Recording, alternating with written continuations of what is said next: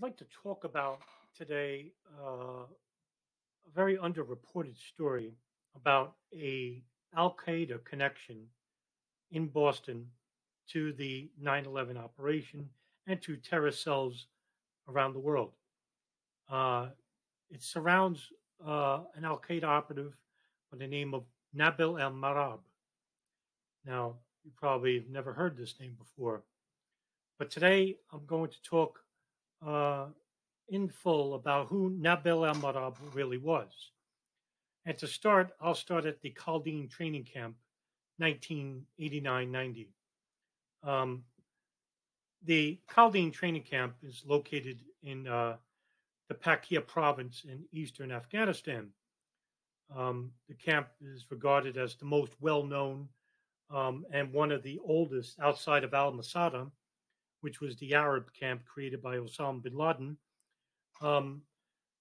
This camp, the Khalden training camp, was headed by Ibn Sheikh al-Libi, a Libyan national and a close associate to Abu Zubaydah, who's currently in Guantanamo Bay, held without charge. Found out that Abu Zubaydah really wasn't that important with Al Qaeda. Now, Zubaydah ran operations out of Pakistan, but he had no physical involvement with the camp, unlike al-Libi. The camp was ideologically at odds with Al Qaeda. Most of the trainers were screened to refuse acceptance of fanatics, for which Zubaydah was in charge. Now, we have different camps located in Afghanistan. Afghan training camps, which were training camps just for Afghans. Very few Arabs would attend. They didn't particularly like Arabs during the Soviet-Afghan War of 1979. However, the Arabs created a camp specifically for this purpose, and it was headed by Osama bin Laden, called al-Masada, and that is where Al Qaeda was formed. One of the camp's notable trainees was Mohamad Elzahabi. Elzahabi, a little bit about him, he was born in Lebanon and was given permanent resident status in the United States in 1986. And while he was training at Khalden, he began with small arm training of guerrilla tactics. And he became so good, he took sniper training and then began training others on small arm tactics. According to Elzahabi and to FBI investigators, it was here that he would meet other individuals such as Nabil al-Marabh, Raed Hijazi, and Bassam Kanj. Elzahabi would also claim to have met future notable terrorists such as Abu Musab al-Zarqawi, who is the primary founder of the Islamic State in Levant, which later becomes, the Islamic State in Iraq, which becomes the Islamic State and the Levant, Abu Zubaydah, and Khalid Sheikh Mohammed.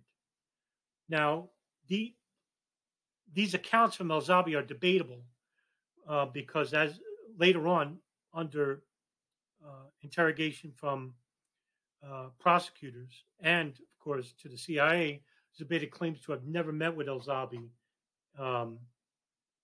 at all. So take what Elzahabi says with a grain of salt regarding Zubaydah. Nevertheless, by 1993, Elzahabi travels to Chechnya, and he would begin participating in the conflicts against the Soviets there. Meanwhile, he tries to enter Canada in 1994 using a fraudulent Saudi passport.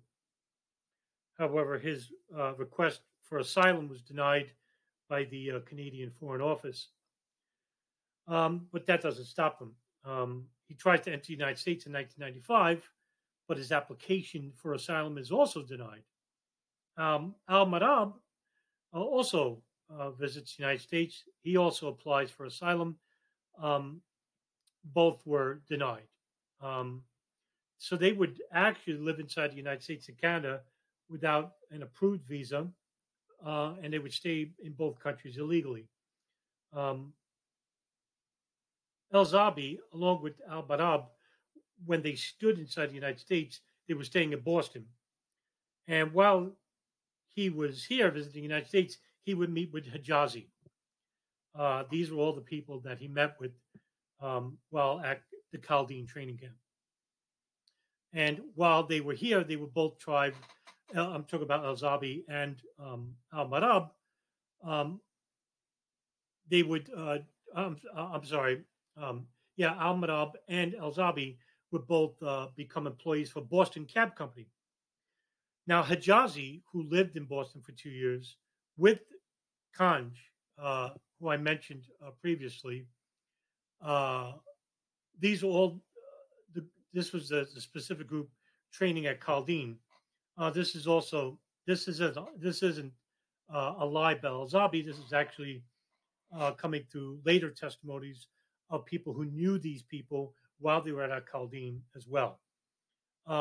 So all these guys, Kanj, El-Zabi, Marabh, and Hijazi, all worked for the Boston Cab Company. And according to a report from the Boston Daily Globe, quote, Kanj, who came to Boston in 1985 after fleeing his native Lebanon, worked as a taxi driver starting in the mid-1990s and helped secure Hijazi a job leasing and driving cabs for Boston Cab Company. Fellow drivers recalled the two men as hardworking, while with Kanj being the more outgoing. There was never any problem, said Edward Tutanjian, president of Boston Cab Company, end quote. Now, al-Marabh and Hijazi were roommates for at least 2 months while they were living in Boston. And both men would begin talking about furthering the jihad against the West, which operations which they would later claim would be in response to the United States' further military actions against the Muslims in Somalia and Chechnya. Hijazi is actually saving his earnings while he was at work to spend on bomb plots.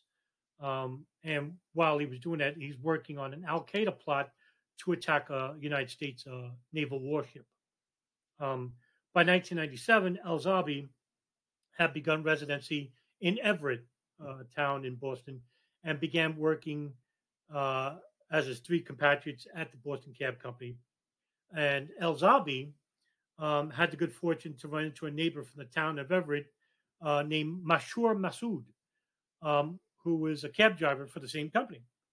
Masood would tell investigators later that he met El-Zabi and al-Marabh while working as a driver out of Logan International Airport in 1997. Quote, I knew El-Zabi was friends with Nabil al-Marabh. Both were in Afghanistan fighting the Russians in the 1980s. End quote.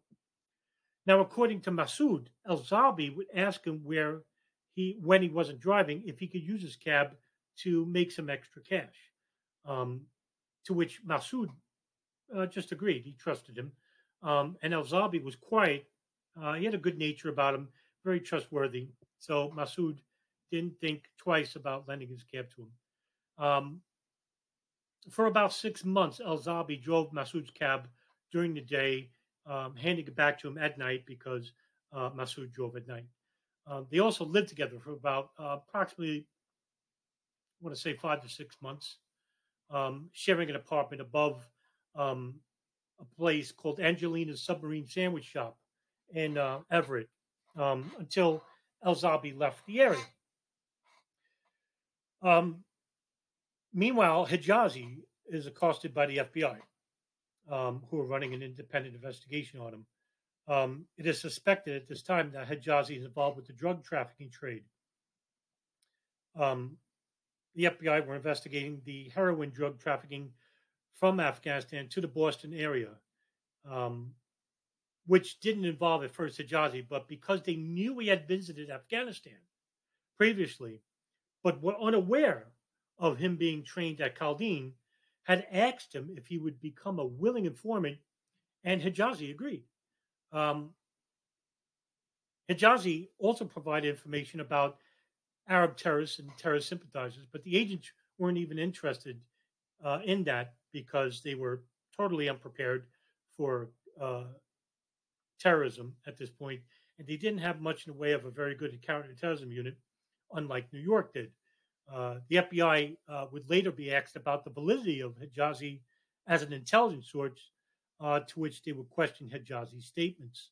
Um, Meanwhile, al-Marabh would begin saving most of his earnings, as well as making several cash deposits, such as wire transfers to overseas, in which some of the funding went to Hijazi, who was at this point in Yemen. According to U.S. Customs and to the CIA director at the time, George Tenet, some of the funding went to future 9/11 hijacker Satam al-Saskami, who had a SunTrust account in Boston. Now, the primary source of al-Marabh's funding is not particularly exactly known, even to FBI investigators.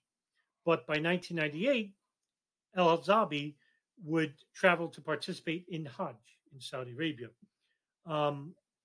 Meanwhile, he was asked by Abu Zubaydah to come and support the Khalden camp, to which Elzahabi refused, and instead he travels to Chechnya and began activities with the Ibn Khattab forces there against the Soviets in Chechnya. Now, of course, take that with a grain of salt because, according to, like I said before, Abu Zubaydah had never met Elzahabi.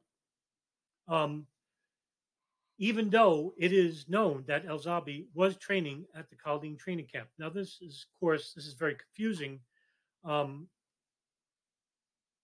It is reported that Abu Zubaydah was in charge of the Khalden training camp, but in Pakistan. Now, it comes out later, like I said before, when Abu Zubaydah is actually interrogated by the FBI first and then later by the CIA.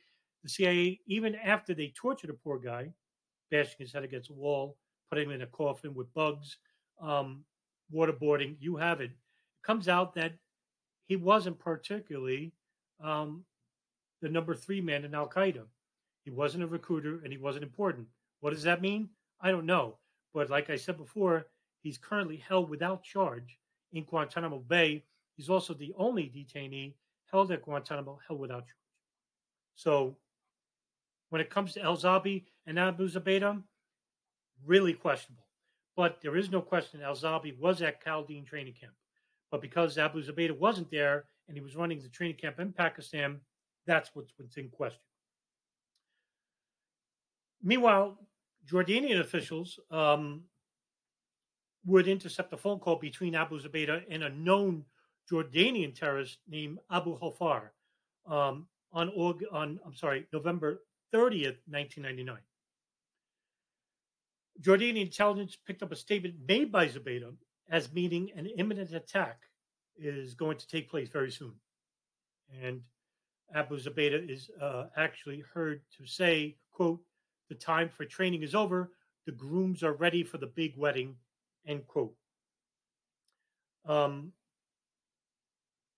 December 12th of 1999, Jordanian investigators, along with its military, began a nighttime raid on the safe houses used by Hofar. And then particularly using non-lethal methods, they raid all these houses and they arrest 15 people, including Hofar.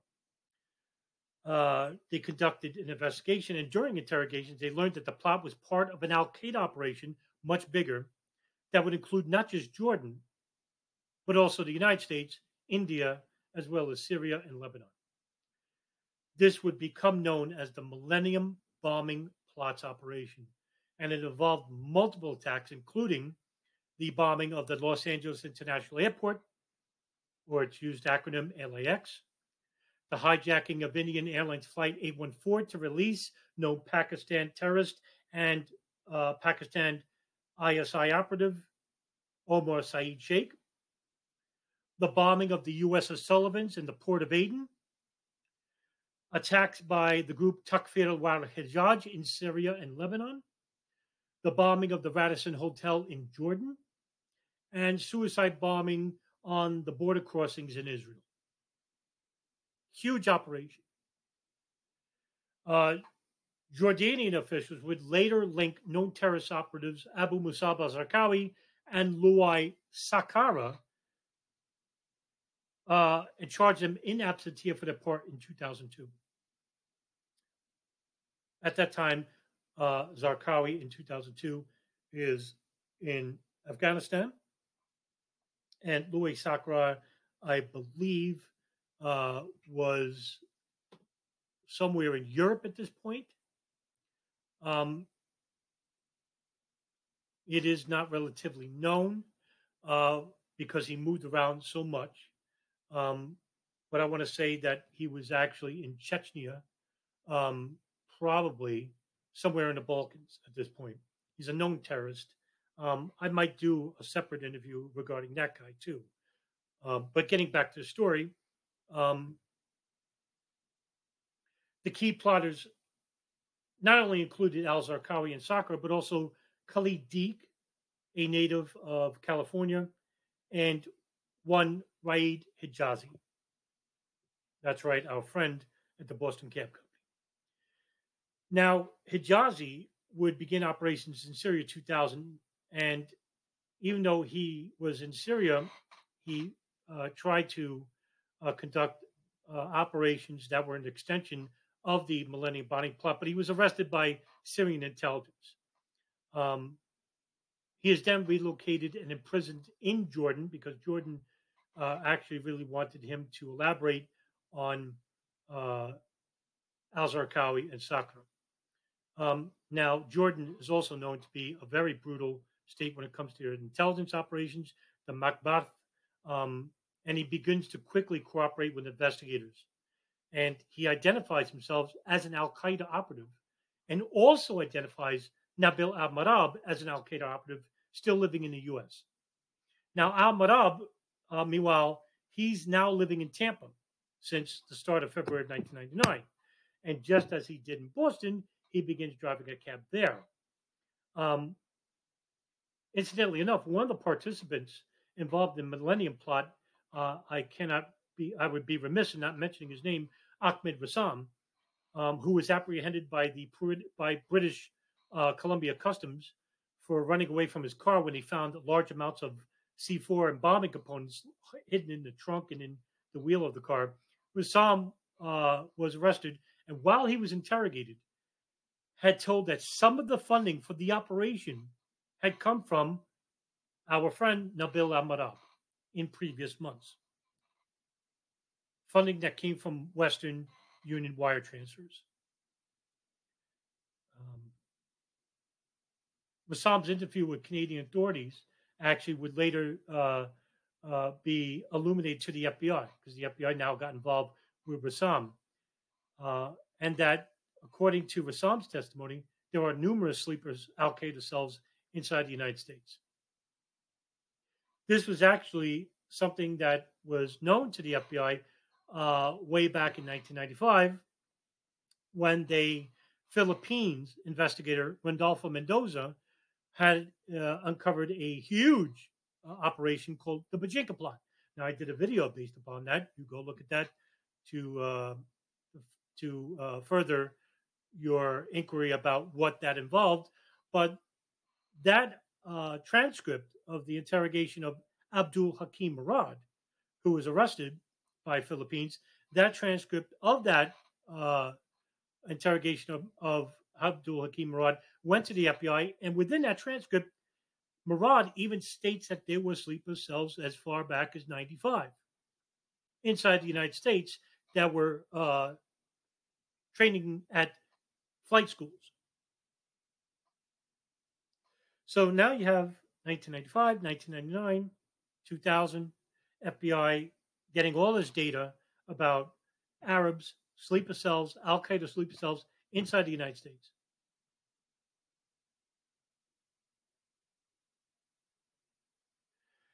The Aden Abyan Islamic Army, which is located in Aden, Yemen, which is composed of former Yemen military officials and Islamic radicals, had long been participating in operations against the government since 1997. but they didn't have they weren't very constructed. They weren't well constructed. They were a loosely knit organization. That is until uh, Al Qaeda, at the request of Osama bin Laden, began to join up with the Aden Alban Islamic Army, um, with its founder Zine al Abidine al Medar. In December of '98, to show the group were responsible for their terrorist activities, Al Maiden, along with the Islamic Army, Al Maiden with Al Qaeda in Yemen, and of course the Aden Albion Islamic Army, kidnapped 16 Western tourists. And Yemen authorities conducted a secret operation to save the rest of the tourists who were being used in ransom operations. Um, this is where they would get their primary funding from, until bin Laden started giving money of his own to help fund the group itself to become more formidable. The operation actually was a little bit of a failure because during the operation, in which 4 detainees were killed because the payment was not received, in the dawn raid of the safe house, Yemen authorities actually managed to save 13 hostages, along with 2 members of the Islamic Army who were killed in the operation. And Al Medar was sentenced to death, along with 3 others for their roles in the kidnapping. However, Yemen took notice of the group capabilities, which were now beginning to grow under the fold of Al Qaeda. This is important because at this point, the NSA and CIA had begun monitoring the home of Ahmed al-Hada in Sana'a, Yemen. Now, of course, I did a number of videos regarding this very important underreported story. Now, this is the antithesis of all terrorist operations, whether it be the bombing of the USS Cole, whether it be the Millennium Bombing Plot, the 1998 East Africa bombings, the 9/11, September 11th terrorist attacks in New York and Washington, because the NSA had begun tapping the satellite phone of bin Laden from 1992 to 98, and then they tapped the phone of this house in Sana'a, Yemen from 1996 to 2002. The CIA had built a listening station off the coast of Madagascar to listen to what was being said in the house, but they didn't have a tap on the phone. To learn more about this in full, go to my videos regarding the Ahmed al-Hada NSA wiretap. Of course, the Yemen group, the group headed on the Al-Mehdi, were becoming to become more formidable. So where did they get this funding from? This funding actually came from bin Laden and a small portion from Nabil al-Marabh. It's important to note that Nabil al-Marabh generally is not known to everybody, even to seasoned researchers, terrorist analysts, who don't know much about this unknown individual, this mysterious man. But yet, here he is having his fingers in many pies. Now, according to the CIA and the NSA, as well as other known independent journalists, the location in Sana'a, Yemen, this Yemen hub, was also visited by 2 well-known Al-Qaeda operatives, Khalid al-Medar and Nawaf al-Hazmi. Now, Khalid al-Medar was actually married to Ahmed al-Hada's daughter, Hoda al-Hada, so that made him the son-in-law. Khalid al-Medar and Nawaf al-Hazmi were actually participants in the Chechnya-Soviet war. They most likely served under Ibn Khattab, who actually is known to Osama bin Laden. He's a legendary figure in Chechnya. I also did an article about him. Now, the FBI itself, I have to mention here, didn't have much in the way of intelligence regarding Yemen hub, but that doesn't mean that the FBI would begin their own investigation. Now, this is, of course, very underreported. The operation, which was an internal operation inside the United States, was called Catcher's Mitt, Operation Catcher's Mitt, in which the FBI had intercepted phone calls made by the suspects, to which the FBI contends to maintain silence about how the operation started, even to this day. But included the monitoring of following numerous numerous terror cells inside the United States. One being Imam Mandri, Shuyeb Mosa Jokran, Adnan El Shukjuna in Florida, where they were plotting a series of attacks. But Mandahi and Jokran were brought in for questioning by the FBI, and surveillance of them stops in late spring. You have to ask yourself why.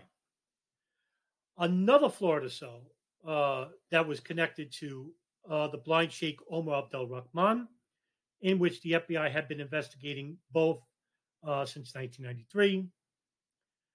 Hamas operatives such as Mohammed Salah in Chicago, in which Salah insists money in the United States, in which Salah actually invests money in the U.S. and sends it to the occupied territories to fund attacks. In Israel, Al-Qaeda operatives in Denver. However, it's not known who is being monitored, though there are potential Al-Qaeda Denver connections, such as in 1994, a bin Laden front began routing communications through Denver, and a passport was stolen there in 1995 from a man who was later confused as being one of the 9/11 hijackers. Boston, and of course, last but not least, the Boston-based Al-Qaeda cell involving Nabil al-Marabh and Raed Hijazi. And this cell provided funding to terrorists, not just here, but also abroad, and who are also prominent document forgers. That's important. The FBI long suspected that al-Marabh and Hijazi were Al-Qaeda operatives, and that they were sending large amounts of untraceable cash to areas like Yemen, Pakistan, and Jordan. A plot was later beginning to take place now at the port of Aden, a plot that was once previously hatched by al-Marabh and Hijazi back in 1995 in Boston. Remember I told you about Hijazi wanting to create an operation involving U.S. warships? Now these ideas would begin to take place within Yemen. And al-Marabh, again, relocates, and he goes to Dearborn, Michigan. According to the testimony of an unnamed informant, later known as Ahmed Ashwas, at around this same time, al-Marabh is taking instructions from a mystery figure in Chicago known only as al-Mosul, which means boss or a person in charge in Arabic. Al-Mosul asks al-Marabh to attend a driving school to get a commercial truck's license, a truck driver's license. Now, also according to this informant, al-Marabh and Raed Hijazi have plans to steal a fuel truck from a rest stop in New York or New Jersey and detonate it in a heavily traveled Lincoln or Holland tunnels in New York. But the only thing that stopped this operation was Hijazi's arrest in October of 2000 while he's in Syria. However, the story is actually later refuted by al-Marabh in 2002, but he would also refuse to say whether he knew Hijazi or Elzahabi as well.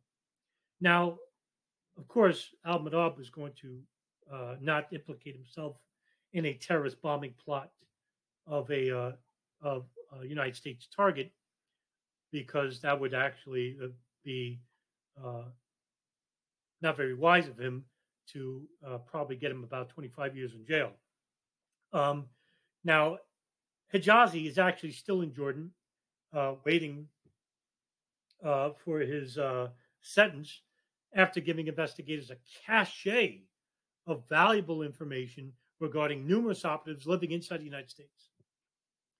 And according to the Washington Post in the summer of 2000, quote, an FBI document circulated among law enforcement agencies, after 9/11 noted that Hijazi, who is in a Jordanian jail, had shared a telephone number with a 9/11 hijacker, Hamza al-Ghamdi. End quote. Boy, the circle gets a little bit tighter, doesn't it? Um, Hijazi's later tried and convicted in Jordan for his role in the planned Millennium Bombing Plots. And on October 12th of 2000, the USS Cole is actually bombed off the port of Aden. This would have been the USS Sullivan's, but the little boat, which was carrying all the explosives, was carrying too much and it sank to the bottom of the sea. Here, they had just the right amount of C4, and it was a martyrdom operation involving 2 operatives, in which it killed 15 sailors, injuring 39. Intelligence would later show that numerous calls were made to Ahmed al-Hadi Yemen hub prior to the attacks, and commander of the USS Cole, Kirk Lippold, had been warned about possible attacks on the ship from no Al-Qaeda cells inside Yemen, and of course from the Yemen terrorist hub headed by al-Mahdi.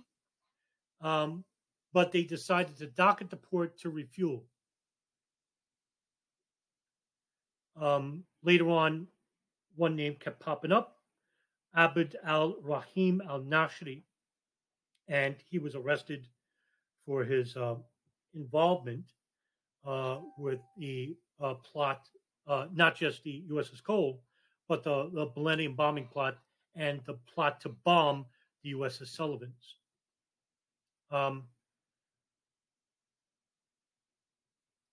But it was later found out that Nashiri, through his lawyers, that he may not have been involved with those plots.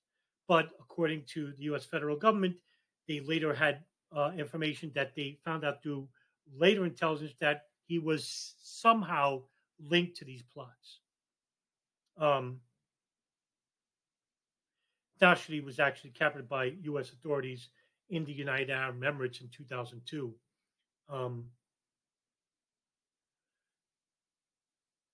Months later, in January of 2001, Bassam Kanj, who was a close associate of al-Marabh, who was a former employee of his at the Boston Cab Company, and who knew al-Marabh from the Khalden training camp, was killed in a rebellion against the Lebanese government in a 5-day battle which saw 21 operatives killed. Now, the FBI from the Boston office would hear of this news because Kanj was actually a long-time resident in Boston. And so, upon hearing this, they had a renowned interest involving Kanj, al-Marabh, and Hijazi, as well as el-Hazbi. Michael Rowliness, head of the FBI's counterterrorism operations, would later tell the Boston Globe, quote, the FBI has continued to look at Kanj and Hijazi's activities in the Boston area in hopes of learning more about their contacts inside bin Laden's al-Qaeda organization, end quote. Now, the Boston FBI office begins an investigation, another independent investigation, this one much more vigorous than the first, into Nabil al-Marabh independently. Al-Marabh had begun relocating back and forth from Toronto and Michigan in 2001. Al-Marabh had begun tentatively residing at 130 Jameson Avenue, an apartment complex in Toronto that was shared by Mohamad Atta and Marwan al-Shehi, who were allegedly involved with the hijackings of American Airlines Flight 11 and United Airlines Flight 175. According to an independent investigation from ABC iUnit Chicago, the apartment residents recognized al-Marabh and Mohamad Atta previous to 9/11 attacks. And just a few short months later, al-Marabh would try and enter the United States, this time hiding in the back of a tractor trailer from Toronto, using a forged Canadian passport and a bogus social insurance card. And reports of his arrest would become known to the 2 major news outlets, including the New York Times and the Boston Globe, where they would report his detention in the following headline.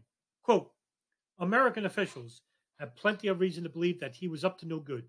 9 months earlier, he had been identified to American intelligence agents as one of Osama bin Laden's operatives in the United States. American customs agents knew about money he had transferred to an associate of Osama bin Laden in the Middle East, and the Boston police had issued an arrest warrant for his arrest after he violated probation for stabbing a friend with a knife, but the U.S. officials simply let him go, end quote. The United States immediately deports al-Marabh back to Canada, incredulously. Under his 2-week detention there, al-Marabh would tell his detainees that he would remain in contact with the FBI and would tell them that it was because he was special. Al-Marabh would also fail to show up for a Canadian deportation hearing in August and illegally enters back in the United States through Canada. According to Canadian authorities, they have begun looking deeper into al-Marabh, who most likely would have been imprisoned longer with his known close contacts with the future 9/11 hijackers, Atta and al-Shahid. By August of 2001, Mohamad Kamal Elzahabi moves to Minneapolis, Minnesota, and his name becomes known to the FBI there as well before the September 11 attacks. And according to law enforcement officials who declined to be interviewed, he was also on a list of possible suspected terrorists. By September 2001, Canadian authorities were beginning conducting an investigation of their own into al-Marabh. And in early September, report by the Toronto Sun, quote, Canadian and U.S. police probing Nabil al-Marabh have learned he had a flurry of phone calls and financial transactions with Mohammed Atta and Marwan al-Shahid days before the attacks, end quote. A resounding bit of information, wouldn't you say? And yet the FBI continues to slip up and let this guy go. Why? In the months prior to the attacks, al-Marabh had begun wire transfers and deposits, which included 15 monetary transactions, mostly sending the money transactions to the U.S. from Toronto. And they also intercepted phone calls days after the attacks. While al-Marabh praised the terrorist operation against New York and Washington, meanwhile, FBI and Canadian authorities had enough information at their disposal to apprehend, finally, al-Marabh. And in a 2002 FBI memo, what does it say? Quote, the FBI had been unable to rule out the possibility that al-Marabh has engaged in terrorist activity and will do so in the future if he is not removed from the United States, end quote. The FBI begins its largest investigation in history, which is called Pent Bomb, which in total detained a number of 830 people, in which only 4 had likely ties to al-Qaeda: Zacharias Moussaoui, Ayub Ali Khan, Mohammed Asmaf, and Nabil al-Marabh. Moussaoui, who was already arrested, and being tried for his role as the, quote, 20th hijacker. Khan and Asmaf, Ayub Ali Khan and Mohammed Asmaf, were detained in Texas, and they were taken into custody while riding on an Amtrak train, carrying $5,000 in cash. They had hair dye and box cutters, and they were arrested. Now, my favorite 9/11 researcher, independent filmmaker, DJ Thermal Detonator, Nelson Martins, really is the only person that really goes into detail about who Ayub Ali Khan and Mohammed Asmat are. Go to his channel. I'll link it below to know more about that. That left our friend Nabil al-Marabh as being the only person who was not arrested or detained by investigators. Finally, on September 3rd, 2002, Nabil al-Marabh is arrested by the FBI on charges of entering the country illegally. His sentence, 8 months in prison. Now, federal prosecutors claim at the time that there's no evidence that al-Marabh, even though there's enormous amounts of evidence that he was involved in any terrorist organization. What? Even though he admitted to investigators that he was getting weapons training in Afghan training camps, even though that he had money transfers through Western Union to Jordan, Syria, Lebanon, here in the United States, in Boston, in Florida, in Detroit. And before his deportation, court proceedings regarding al-Marabh's case, headed by District Judge Richard J. Akara, Akara had begun unabashedly stating that he was dismayed at how the prosecutors had simply ignored al-Marabh's connection to known al-Qaeda cells inside the United States. Quote from Judge Akara, quote, something about this case makes me feel uncomfortable. I just don't have a lot of information. He has a number of unanswered questions, such as how Marabh had $22,000 in cash and $25,000 worth of amber jewels on his possession when he was arrested, despite holding only a sporadic series of low-paying jobs. These are the things that kind of bother me. It's kind of unusual, isn't it? End quote. Well, yeah, it's unusual. Nevertheless, al-Marabh continues to deny he's supporting terrorism or he's part of al-Qaeda, even though there's an enormous amount of evidence that he was.